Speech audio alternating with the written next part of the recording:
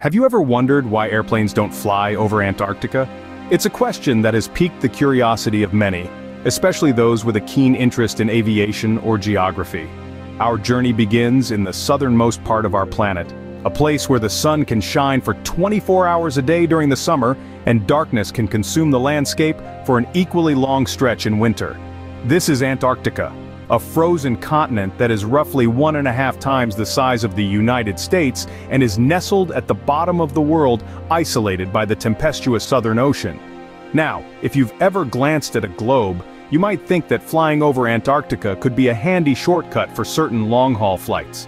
But if you've ever been on such a flight, you'll notice that the flight path conspicuously avoids this icy expanse. A common assumption many people make is that planes avoid Antarctica because of the extreme cold. And it's not entirely baseless. After all, Antarctica is the coldest place on Earth, with temperatures dropping as low as -89 degrees Celsius. That's cold enough to freeze fuel and create all sorts of problems for an aircraft. However, while the cold can indeed pose challenges, modern airplanes are designed to withstand extreme temperatures, both hot and cold. They routinely fly at altitudes where temperatures can drop to a brisk -56 degrees Celsius. So, if it's not just the cold, then what is it that makes the skies over Antarctica so mysterious and seemingly off-limits to commercial airlines? The truth is, the reasons why airplanes don't fly over Antarctica are much more complex, and they involve not just meteorological considerations, but also navigational and safety concerns, geopolitical agreements, and even economic factors. But the real reasons are much more complex than just the cold. Let's delve deeper. And as we do, we'll uncover the intriguing mix of factors that keep the skies above the world's coldest, driest, and windiest continent largely free of the contrails we're so used to seeing elsewhere. Firstly, there's something called the Antarctic Treaty. This international agreement, signed in 1959, sets Antarctica as a scientific preserve, banning military activity on the continent. It's an agreement that has a profound effect on air travel. The Antarctic Treaty, composed of 54 parties, maintains Antarctica as a place of peace and science. It's an agreement that bans military activity, including military flights, over the continent. This means that no country can claim sovereignty over any part of Antarctica, ensuring the land remains undisturbed for scientific research. This ban extends to the airspace over Antarctica, which is why you won't see military planes zipping across its icy landscape. But the impact of the Antarctic Treaty doesn't stop at military flights. It also has significant implications for commercial air travel. The treaty is designed to minimize human impact on the Antarctic environment. This means that flight paths that could potentially disturb the local wildlife or damage the delicate ecosystem are a no-go. Think about it. Every time a plane flies overhead, it leaves behind traces of pollution. Now imagine that happening over a pristine, untouched wilderness like Antarctica. The impact could be devastating. And so, in order to protect this unique and fragile environment, the Antarctic Treaty restricts commercial flights over the continent. However, it's not just about protecting the environment and maintaining peace. The Antarctic Treaty also ensures that Antarctica is available for scientific research. The absence of commercial flights ensures minimal disturbances, allowing scientists to conduct their research in peace. In essence, the Antarctic Treaty plays a significant role in keeping the skies above Antarctica clear of aircraft. It's a unique agreement that aims to preserve the environmental integrity of Antarctica while promoting peace and scientific research. But that's not all, there's more to the story. There are other factors involved in why planes don't fly over Antarctica, beyond the restrictions imposed by the Antarctic Treaty, so stay tuned as we delve deeper into this intriguing topic. Secondly, it's all about the Great Circle Route. If you're scratching your head and wondering, what's that? Well, don't worry, we're about to dive right into it. The Great Circle Route, in essence, is the shortest path between 2 points on a sphere. In our case, we're talking about our beautiful planet Earth. If you were to tie a string around a globe from one city to another, the string would outline the Great Circle Route. It's the reason why some flights may seem to take a curved path on a flat map. They're following the Great Circle Route. Now you might be thinking, okay, but what does that have to do with Antarctica? Well, that's a great question. You see, the majority of intercontinental flights are between places in the northern hemisphere. That's where most of the world's population lives, and consequently, where most of the world's airports are.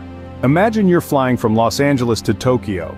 When you look at a flat map, it might seem logical to fly straight across the Pacific Ocean, but if you draw a line on a globe, you'll see that the shortest path actually takes you up near the Arctic Circle.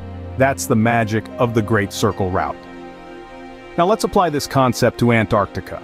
If you're flying from anywhere in the Northern Hemisphere to anywhere else in the Northern Hemisphere, the Great Circle Route doesn't take you anywhere near Antarctica. The continent is just too far south. Even for many flights within the Southern Hemisphere, Antarctica is often not on the shortest path. So, the location plays a significant role, but there's one more crucial factor. Thirdly, and perhaps most importantly, is the lack of emergency landing spots. Now, when we talk about air travel, safety is always paramount. One vital aspect of this safety net is the availability of emergency landing spots. These are carefully selected areas where an airplane can land in case of any unforeseen situation, be it technical malfunctions, sudden weather changes, or medical emergencies. Now imagine, you're cruising high above the clouds, miles away from civilization, and something goes wrong. Your first instinct is to find a safe place to land, right? Well, that's where things get tricky when flying over Antarctica. Why, you ask? Well, let's think about what makes a good emergency landing spot. It needs to be flat, clear of obstructions, and large enough for a plane to land safely. It also needs to have some form of infrastructure nearby to provide assistance if needed. In most parts of the world, you'll find airports, airfields, or even highways that can serve this purpose. But Antarctica is a different story. It's a vast, icy wilderness, mostly uninhabited and devoid of any significant infrastructure. It's like a giant white canvas, beautiful yet daunting. Its surface is covered with ice and snow, which makes it extremely challenging to land a plane safely.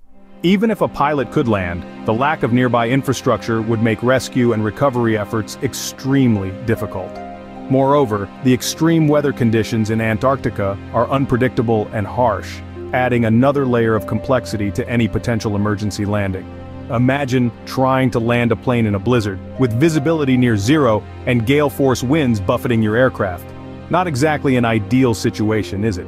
So, while the idea of flying over the pristine landscapes of Antarctica may seem appealing, the practical realities are far less glamorous. The lack of suitable emergency landing spots presents a significant risk for air travel, and it's one that airlines and regulatory bodies are not willing to take. So it seems that safety is the real deal-breaker here. So let's piece it all together. We started our journey with the enigmatic skies of Antarctica, a place of majestic beauty and harsh conditions. Through our exploration, we've uncovered three main reasons why airplanes don't fly over this frosty continent: the Antarctic Treaty, the Great Circle Route, and the lack of emergency landing spots. Firstly, we dove into the Antarctic Treaty. This international agreement, signed by 54 nations, protects the pristine environment of Antarctica by limiting human activity, including air traffic.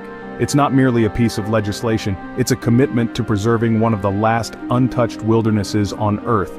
Next, we navigated the Great Circle Route. This is the shortest path between 2 points on the globe, and it often dictates the flight paths of long-distance flights. However, for most routes, the Great Circle doesn't pass over Antarctica. The exceptions are flights between certain points in Australia or New Zealand and South America, but these are few and far between, and there are other factors at play. Which brings us to our third point, the lack of emergency landing spots.